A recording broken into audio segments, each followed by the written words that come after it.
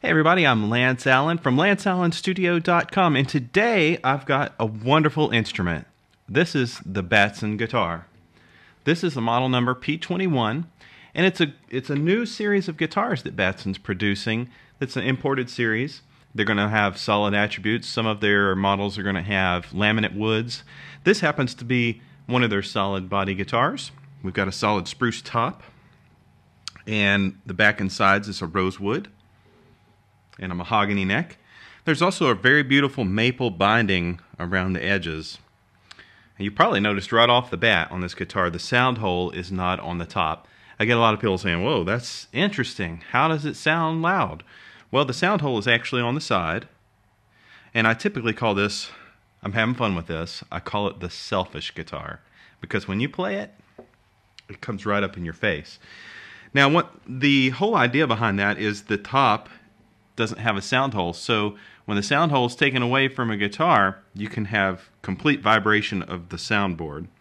Also, a couple other things about this guitar is that the neck is raised above the soundboard, as well as the tailpiece. The only thing touching the soundboard is the pressure of the strings on the saddle and the bridge. What that's going to do is offer up a very long sustain, a louder guitar, and a unique tone that you won't see in any other guitar. And I'll just play a few notes on here so you can hear how long that tone goes.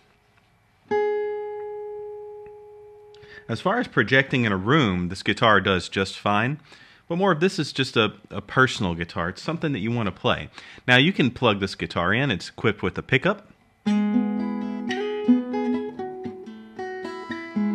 but it sounds great unplugged.